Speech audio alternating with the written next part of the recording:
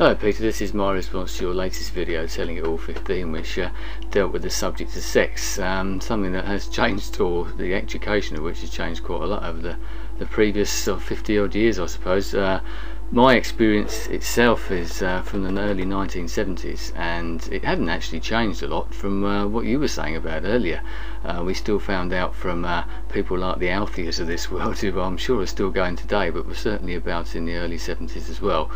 Sex education itself, well, that was one of those things that all the little boys at the back, probably including myself, were giggling away and sniggering. I think we had a video that was shown at the time. I don't remember a great deal about it, but I seem to remember that it didn't actually give you a great deal of detail, didn't really give you a great deal of information for that matter. A few diagrams and pictures and things like that, but most of our education came the same way that you did, I suppose, from listening to older brothers, things like that. We had a magazine that used to float about, and I don't know if it still goes now. It was called H&E, which is Health and Efficiency, if I remember rightly, which was a naturist magazine. How people came about it, how they got hold of it, I really haven't got a clue, because I certainly didn't know any naturists that I was aware of at the time. No families that I were aware of were naturists, but this magazine used to turn up, and as the title suggests, or as I say, with the naturist community, it was a pictures of ordinary members of the public in sort of nudist camps or whatever they went to at the time, people of all ages, so they weren't exactly models. They certainly weren't the glamour models and thing that you've had over the years in other sort of types of publications, but I suppose in some ways that's all there was at the time. You did used to get sort of other magazines, the what you class as the adult magazines that were going, probably the Playboys of this world, I suppose. Once again, I haven't got a clue where they came from either. They just sort of used to circulate around the playgrounds or in the bushes or something when you used to go home, sort of look around in the woods, and if you find these things sometimes, as you used to find, you know, anything, eager for knowledge we were, as I'm sure everybody was at that time, and still is now. And in those days, obviously, the pictures were a bit different to what they are now. A lot more tasteful, I suppose, and in some ways they're quite arty, I suppose, in today's world. Today's magazines, if you ever see one, and I haven't seen one for a while, I must admit, but they're more like a sort of gynecological textbooks, I think, which I must admit doesn't really do a lot for me. I'd much rather leave something to the imagination, which is something that used to happen in years gone by. But apart from that, no real difference, I suppose, really. I suppose that the education itself has changed.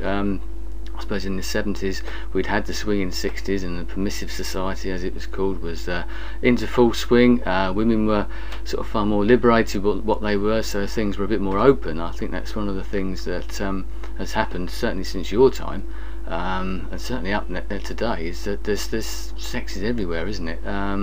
People are far more open about it. You can't move without really seeing sex wherever you want to, whether you want to or not. Actually, in some cases, as you pointed out, there's magazines, books, videos, the internet, TV, films, whatever you want to, you know, music even.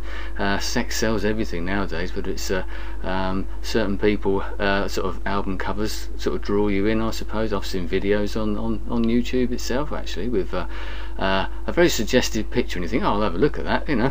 Why not? And it's nothing. It's really isn't worth it. So, a bit stupid, I suppose. That's one in the eye for me, I suppose. You should never learn, some people, do they?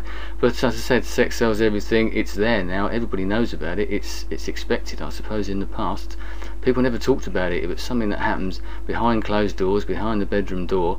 No one ever talked about it. I know it always happened, obviously. It's always been there. Otherwise, we wouldn't be here, would we? And I'm sure all the other things that sex involves used to go on as well. I'm sure you read novels from years gone by, and it certainly suggests that these sort of things did happen. I'm sure that people are no different today than what they were in those days, but nowadays it's there, isn't it? Movies, as I said, even on the TV, especially here in Britain. I know it's different over in America and in other countries, but they're a lot stricter on what they're shown. But I know from the fact that you can sit down in front of the TV of an evening with your children, and I don't know who's worse off, actually, who's squirming the most. It could be the kids, it could be the adults that are more embarrassed, I think, by some of the things that come up. I'm not for censorship, that's another debate altogether, but you do wonder sometimes, don't you? One thing I think about sex education itself, I don't know whether it has changed nowadays, but I don't think it was stressed at the time either, was that although we were sort of told basically how it happens and what happens, we weren't really told the consequences of what happened, apart from the fact that you know, if you're married, it produces babies and that's it. But nowadays, as we all know, in fact I only saw a thing on the TV yesterday about underage mothers or teenage mothers and single mothers and all that sort of thing. I do wonder whether it is stressed actually the consequences of your actions sometimes. I don't wish to be prudish, I'm certainly not prudish in any way whatsoever, but you do wonder sometimes whether that is stressed. Some of these girls get themselves into trouble, if you want to put it that way.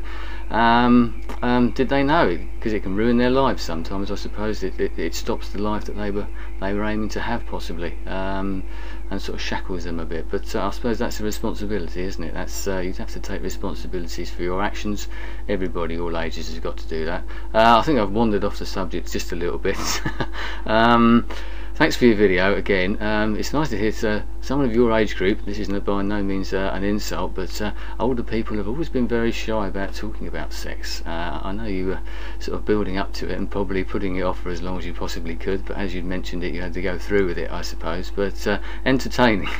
I know the thing about the dogs. Yes, I remember seeing that as well. Dogs in the street, and you thought, what's going on there, mummy?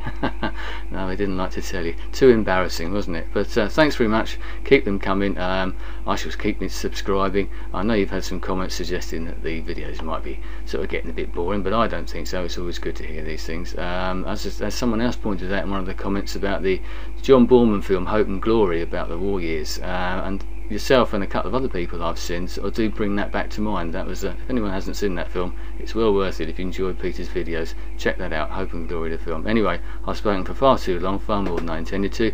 Keep the videos coming, Peter. All the best. Thank you very much. Goodbye.